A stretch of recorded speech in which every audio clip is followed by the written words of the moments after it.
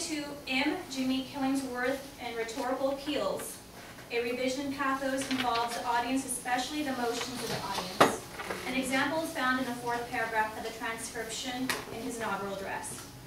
Born in this century, tempered by war, disciplined by a hard and bitter peace, proud of our ancient heritage and unwillingness to witness or permit slow undoing to those human rights to which this nation has always been committed and to which we are committed today, and home and around the world.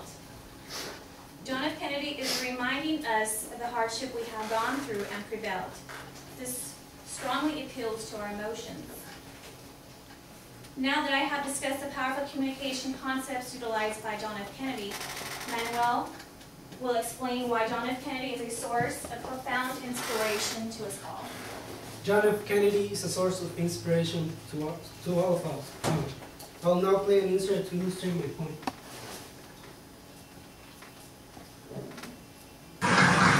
In the long history of the world, only a few generations have been granted the role of defending freedom in its hour of maximum danger.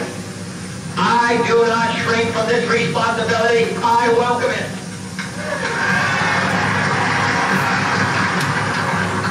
I do not believe that any of us would exchange places with any other people or any other generation. The energy, the faith, the devotion which we bring to this endeavor will light our country and all who serve it. And the glow from that fire can truly light the world. And so, my fellow Americans, ask not what your country can do for you, ask what you can do for your country.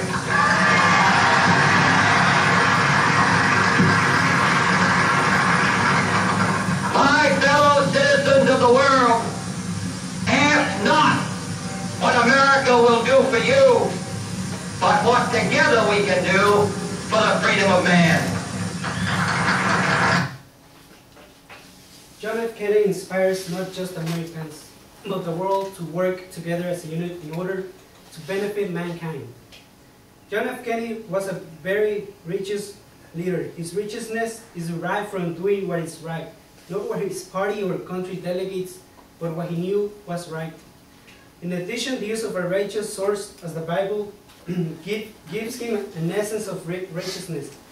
An example is derived from Isaiah 58:6. To undo the heavy burdens and let the oppressed go free. John F. Kennedy understood that this will take hard work, but he is willing to endure the challenge. Unlike other presidents who prefer to take the easy way or path less traveled, Kennedy chose to take his country into the narrow and steep path which will lead to prosperity, unity, and peace for all.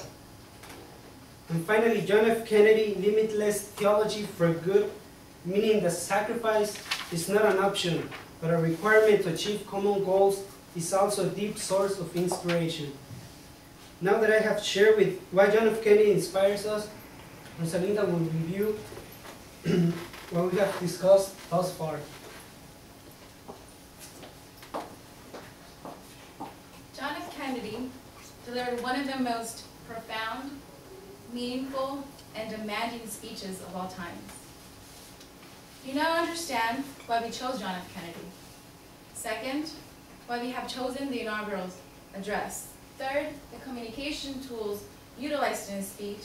And last, why John F. Kennedy will forever be a source of inspiration to all. So when the thought of frustration enters your mind due to the lack of imminent change in our country right now, remember that genuine change takes time, and ponder on the words of John F. Kennedy. All this will not be finished in the first 100 years, nor will it be finished in the first 100 days. Not in the life of this administration, not even perhaps in the lifetime of this planet.